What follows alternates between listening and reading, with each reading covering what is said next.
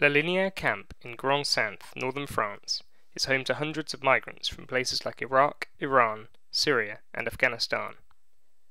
It was opened a year ago to replace a previous camp, where migrants lived in squalid conditions in a waterlogged field. Some still live in such conditions. After the closure of a similar camp to La Linière in Calais, 30 miles to the west, migrants, mostly from sub-Saharan Africa, have again been forced to create temporary homes amidst the mud and stray cats of another field. Life is slightly less stark for the migrants of La Linière, even if it is hard to escape the feeling that the camp best resembles a concentration camp, with each of the more than 300 wooden cabins numbered and the gate into the compounds locked. The migrants also wear wristbands, an administrative aid to overwhelmed French authorities struggling to deal with a relentless stream of refugees and economic migrants intent on creating new lives for themselves in the UK.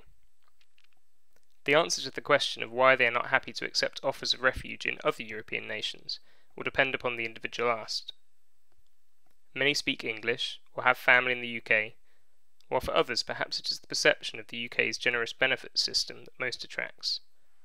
Though if this is the case, one must at least admire their perseverance. Living in La Linière is not easy. Ethnic and religious tensions abound, as Iraqis and Iranians, Muslims, atheists and Christians clash. There are regular reports of gunshots within the camp, which is said to be mafia-controlled, with migrants charged thousands of pounds for allegedly guaranteed safe passage to England. The journey is fraught with dangers. One Iranian Christian woman was recently raped as she attempted to cross, leaving her husband behind in France. He was meant to follow on another occasion.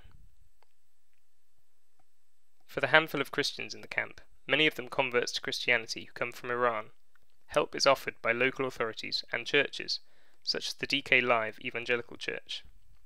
Layla, a volunteer, regularly visits the camp, bringing supplies of food and clothing, and transporting those who are interested to church services on Sundays and a Bible study on Wednesdays. Some of the migrants have become Christians in the camp and have been baptized at the church, though they say they are fearful of letting their Muslim neighbours know. For others, a change of scenery and some free food offers welcome enough reason to go to church. La Linière is no paradise, but the local church is doing its best to help the migrants to feel like more than just a number, or a wristband, to feel human.